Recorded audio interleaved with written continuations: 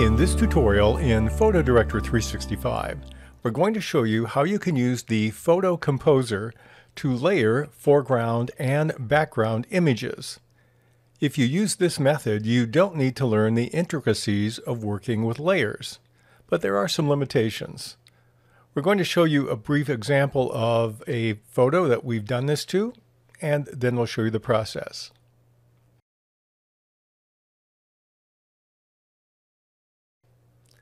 I'm in the Library panel, and so I'm going to go to the Guided area to get to this tool. It tells me it'll make a copy. I'll say I'm fine with that. Click on OK.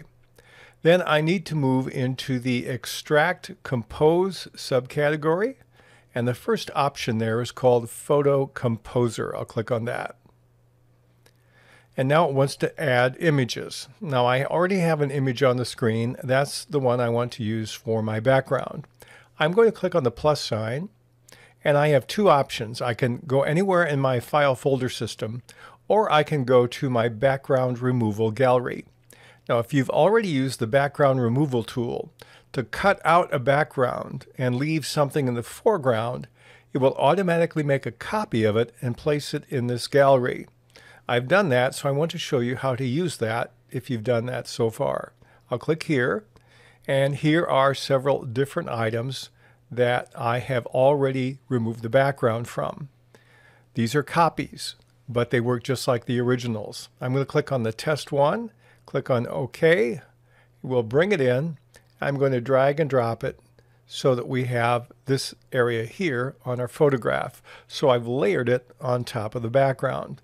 Let's add another image. I'll click here, and I'm going to take another one I've done before, this gentleman, and click on him. It will add him. And so what I'm going to do now is change the size, make it look like he's right out here in the open.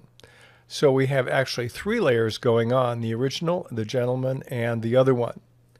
We're going to add a couple more to make it interesting, to look like the example you saw a moment ago. I'll click on Add Images again. This time I'm going to do From Folder. It takes me to this folder. I'm going to put a baseball cap on the gentleman. I'll click on this, and we'll resize it and try to fit it on his head, at least after a fashion. And you notice you also have, for any image that you layer here, you have all these controls. You can change the tint, the temperature, the exposure, the contrast, the opacity. You can flip it left to right if you want to. These are some of the controls that you have that you can modify. Let's give them a purple one in this case. And then we can position it and size it any way we like. We can rotate it using the green rotation button. So now I've given him a hat, and I'm going to go back to the Add Images and go to From Folder. I'll take this little tiny icon, I'll shrink it down, and we'll position it on his collar. So now I actually have a background image, and I've placed four other images on top of it, and I don't have to know anything about officially using layers. Now let me show you the shortcomings of this. If you use this, and I'm going to click on another layer, that comes to the front, and it makes it very hard for me to see what else did I have here. If I click on the man, he comes to the front, but now I've lost the hat.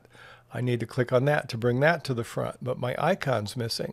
So if I really want to rebuild this from scratch, what I need to do is take all of the elements and put them where I don't want them and assemble them on the screen.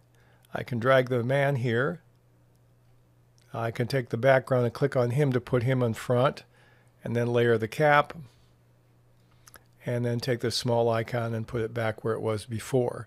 So you can make those adjustments if you want, but that's one of the limitations. The more you layer, the more complicated it gets, the more awkward this particular tool will happen to be. When you're done, you can click on Save As in the lower left corner, and it will want a name for the file.